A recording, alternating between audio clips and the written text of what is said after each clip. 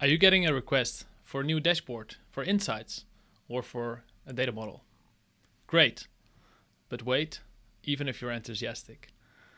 Take a step back and consider the 3 C's. Connection, curiosity, and clarity. First of all, connection. Make a connection with the other person. Say that you see that those insights are important to him.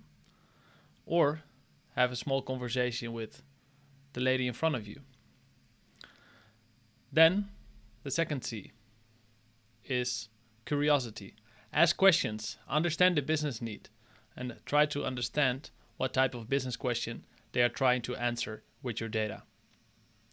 Third C, clarity.